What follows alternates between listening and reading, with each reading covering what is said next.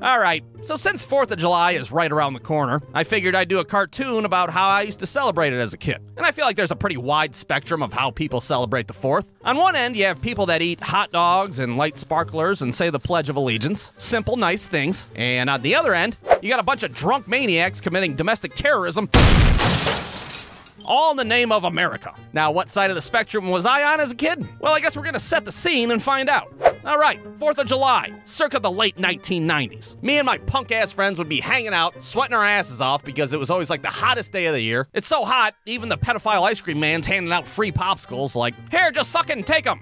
You don't even gotta take your shirts off, they're on the house. It's so goddamn hot outside. Everybody's dad is outside, drunk as hell because they've been drinking since 10:45 in the morning. Yeah, I'm drunk, so what? George Washington invented freedom, and I'm free to drink a fucking 40 ounce before breakfast. Gulp, gulp, gulp, gulp. Meanwhile, your Uncle Rick is making hot dogs on the grill because, well, it's the 4th of July, and your ass is probably gonna be eating hot dogs for breakfast, lunch, and dinner. All right, everybody, get your Red Hots. Oh, God damn it, Uncle Rick, you burnt the shit out of these. I hate you, Uncle Rick. I hate you, and I'm glad your ex-wife got the house in the divorce. Now, of course, one of the most important parts of the 4th of July is the fireworks. And the man in charge of fireworks every year when I was a kid was a guy named Bob that lived down the street. Now, I didn't know a whole lot about Bob. All I knew was he was like the first grown man I ever seen with a ponytail, and the only time I ever talked to him was one night when me and my friend Michael walked past his house, and he was like, hey, you kids, you guys want to see the moon?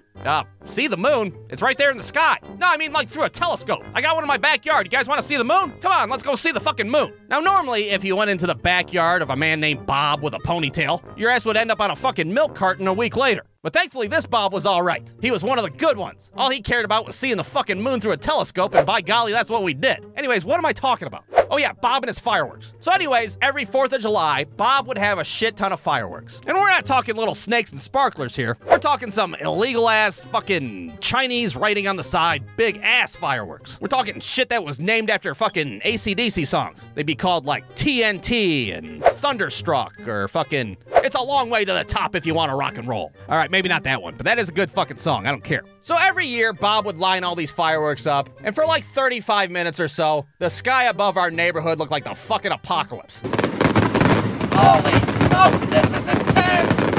I mean, we're talking about a grown man with a fucking ponytail, all right? He's practically got a fucking PhD in fireworks. He knows what he's doing. Now, you'd think that, well, us being small children, we wouldn't be allowed anywhere near these fireworks. But then you gotta remember that we're being supervised by a bunch of drunk dads. And let me tell you a secret. It's a lot like not being supervised at all. Hell, it seemed like the drunker that they got, the more dangerous shit we were allowed to do. So then I said to the guy, oh, what the hell, we're out of beer already? Hey, Michael, get your ass over here. Take my car down to the carryout and get some more beer. And don't fuck up and get Mickey Ultras again, I swear to God. So anyways, what was I saying? Oh yeah, that's right. So I say to the guy, hey, buddy, it's the 4th of July, and if I want to drink a 40 ounce, I'm gonna drink a fucking 40 ounce. All right, so at this point in the cartoon, I gotta stop and do a little PSA and get this out of the way. Brewstew Films does not condone children, or anybody for that matter, lighting off fireworks. Fireworks are dangerous to everybody, no matter how long your ponytail may or may not be. Do not attempt to recreate any of the shit mentioned in this video. All right, you think that covered my ass? Probably not. Oh well, fuck it. Anyways, what I'm about to say is, sometimes these drunk-ass dads would let us light our own fireworks off by ourselves. I know, it's stupid as hell, but you gotta remember this was back in the 90s, and nobody gave a fuck about kids back then. And back in my day, it wasn't the 4th of July in Ohio if there wasn't a fucking 4th grader lighting off an illegal explosive out of a goddamn empty 40 ounce of King Cobra. It would have been like having Christmas without Rudolph. They go hand in hand. So we'd light these fireworks off, and our 9-year-old asses would be completely mesmerized. Ah, that was badass. Can we do 2 at a time? Quick, somebody get me another 40 ounce. Coming right up. Gulp, gulp, gulp, gulp.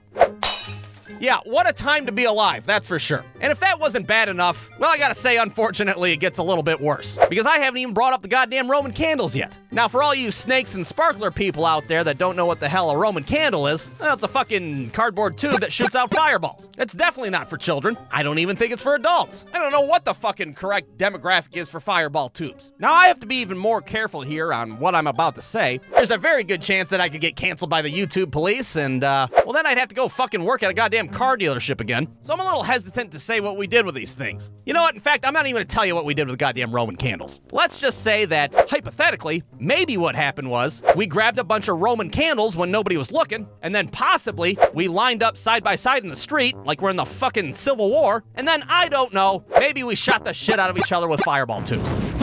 Look, I'm not saying that's what we did, okay? I'm also not saying that's what we did. I think that's how plausible deniability works. I don't know. I'm not a fucking lawyer. All I'm saying is that maybe, just maybe, on July 4th, 1999, a bunch of fourth graders may have committed multiple counts of assault with a deadly weapon. That's all I'm saying. Maybe. And that possibly it might have looked something like this.